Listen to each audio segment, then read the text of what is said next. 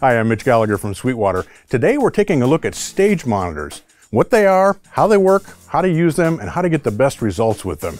Let's get started.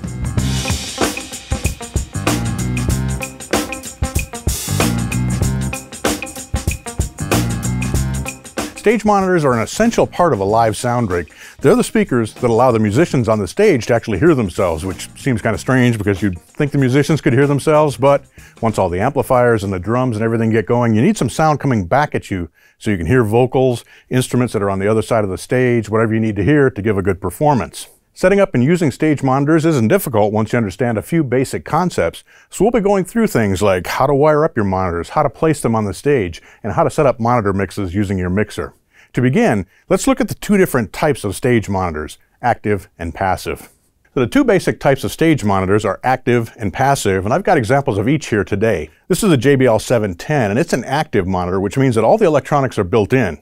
There's a power amplifier inside here, a crossover, other electronics as well. This means that this is a very convenient, easy to hook up, one-stop shopping solution for stage monitoring. You just plug in a power cable, connect a signal cable from your mixer, and you're basically ready to go. The more traditional type of stage monitor is a passive monitor like this Peavey here. This does not have an amplifier built in, so we need a separate amplifier. So in this case, we'd be coming from our mixer to the amplifier and then to the speaker. A little bit different way of working, works just as well. It's just a few extra cables and an additional external piece of gear. There's one other important difference between active and passive stage monitors. Many times with stage monitors, you'll be daisy chaining them one after another, so connecting them as a series of speakers. With active monitors, this is very simple. You just use basically a microphone cable to connect one to the other. You don't have anything to be concerned about. With a passive monitor, on the other hand, every time you hook up an additional speaker, you change the overall impedance of the system. With a passive speaker, we need to be concerned with the impedance. A single Peavey monitor like this is 8 ohms impedance. Two of them connected together would be 4 ohms. 3, 2 2/3 ohms, and 4 would drop us down to 2 ohms. Now this is important because the amplifier wants to see a certain impedance to perform at its best and to prevent damage. So you need to be aware of that as you're hooking the system up. Let's look at how to wire up a system using active stage monitors. So I've got two monitors here, and I've got my PreSonus Studio Live mixer over here. We're going to be connecting the mixer into our monitors, and we'll do it in two different ways. Now the first thing you need, of course, with active monitors is a power cable. I've already got those connected. We'll connect those to a regular AC jack. Now we need to get the sound out of the mixer and into our monitors. So let's go over here. The sound actually feeds out for our monitors from what's called an aux send, and there's an aux output right up here. We'll be taking a closer look at this in just a minute. The output on our mixer is a 1/4-inch cable, so I'll connect that to my aux 1 output. We'll bring our cable around, and we want to connect the XLR end of the cable to the input of the monitor.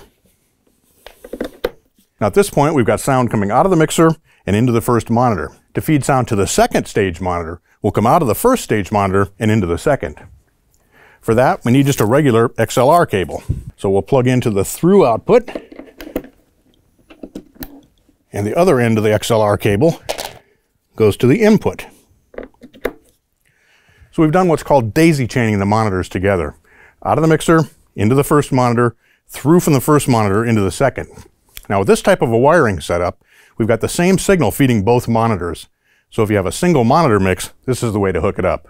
Now some mixers, like this Studio Live AR16C, actually have two monitor outputs, so we can have separate monitor mixes. We could send one to the lead vocalist and a totally different mix back to our drummer, for example. To hook that up, we'll start with our first monitor exactly the same way. Out of the mixer, into the first monitor. But now we're going to come out of that second aux output on the faceplate of the Studio Live and bring it to our second monitor. So we'll plug in there, run this way. So in this case, we've got direct connection from each monitor directly to the mixer. And this allows us to send a separate feed from the mixer for each of these monitors and create two independent mixes. And we'll take a closer look at how you do that with a mixer in just a little bit. Now let's do the same thing, but we'll hook up passive monitors in this case. The big difference is that we're inserting an additional piece of gear, the power amplifier that we need to actually drive the speakers. But we'll start in the same way. We'll come out of the aux output with a 1/4-inch connector, and then we'll bring an XLR connector over to channel 1. So we've got signal flowing from our mixer into the first channel of the QSC power amplifier. Now we need to connect from the power amplifier down to the actual speaker. To do this, we use a speaker cable. Before, we've been using signal cables, but a speaker cable uses much heavier conductors to handle the high power that the amplifier is putting out and feeding into the monitor. Now, this has what's called a speak-on connection. That's a little different type. You slide it in and rotate, and it locks in place. Then we'll come down here, and we've got our 1/4-inch input into the first connection. Now, to get the signal from the power amplifier from the first speaker into our second speaker, we just use a jumper cable.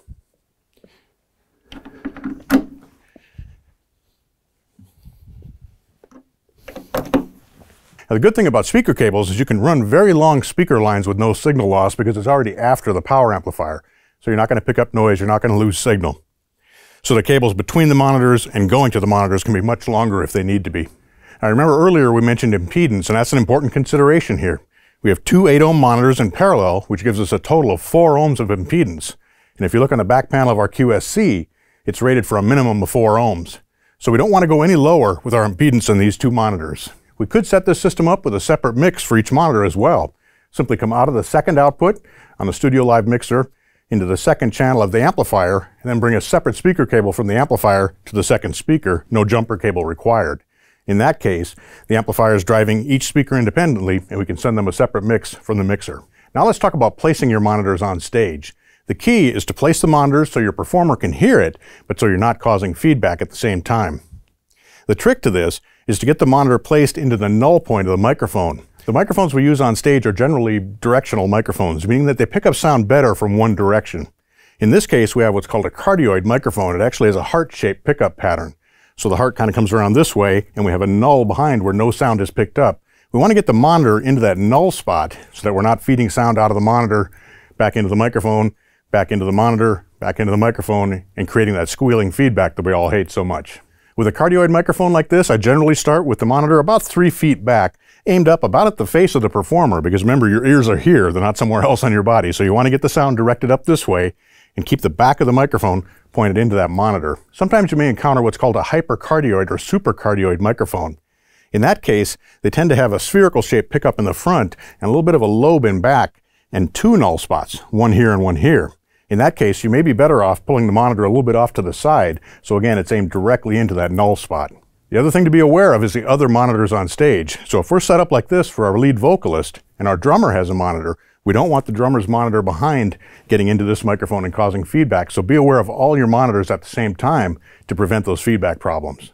And of course, all this is the same whether you're using active or passive monitors. At this point, we're just concerned about the sound coming out of the speaker, getting into the microphone, but still allowing our performer to clearly hear it. Now let's take a look at how you actually create the monitor mixes on your mixer. We've got a Studio Live AR16C here, which is an analog mixing console. It has 2 aux sends that we'll be using to feed our monitors, so we have 2 separate mixes. There's an important distinction we need to look at here. This mixer has both aux sends and an effects send, and the 2 are actually different. The aux send is the one we want to use because it takes its signal before the fader. So anything we're doing as we move the fader to create our main mix that's going out of the front of house speakers will not affect what's going through the monitors.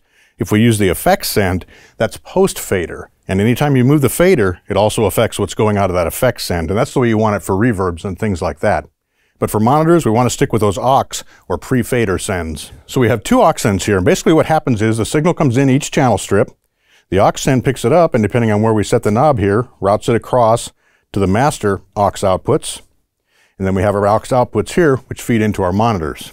So the way I generally start is I'll turn up my master on my auxes to about 0. And then you can set the amount of each channel that you want in each mix by turning up the knobs on the individual channels to where you want them. Because we have 2 different aux sends here, 1 and 2, we can create entirely separate mixes, so we could feed 1 to our lead vocalist and 1 to another performer on stage. So we go along the mixer and determine how much of each channel we want in. Maybe we just want vocals, maybe we want to add some kick drum, maybe we need some keyboards in there, whatever it might be. We can add that using this row of knobs on each channel strip. And then our master is set here, and this sets our overall volume that'll feed into our monitors or into our power amp if we have a passive system. One other thing that I'll recommend is I generally start with my monitor volume levels fairly low because I want to prevent any possible feedback. So I'll set this down at a healthy level, but a reasonable level, so I'm not triggering any squealing or feedback. And then as I bring different microphones up, we can start to balance that, create our mix, and then set our overall level here, again being conscious of feedback. Now sometimes you'll insert an equalizer between the aux out and the input of your monitors or your power amp to help control that feedback. But that's a little bit more advanced use of things. In most cases, you'll be able to just set your monitors to the proper level here, create your mix, your overall level, and you'll be good to go. I hope you've enjoyed this look at how to set up, use, and get the most out of stage monitors. If you have questions about stage monitors, mixers, or anything to do with live sound, contact your Sweetwater sales engineer or visit sweetwater.com. I'm Mitch Gallagher from Sweetwater. Thanks for watching. Be sure to like, comment, and subscribe. Click here for more videos like this, or start at sweetwater.com for all your music instrument and pro audio needs.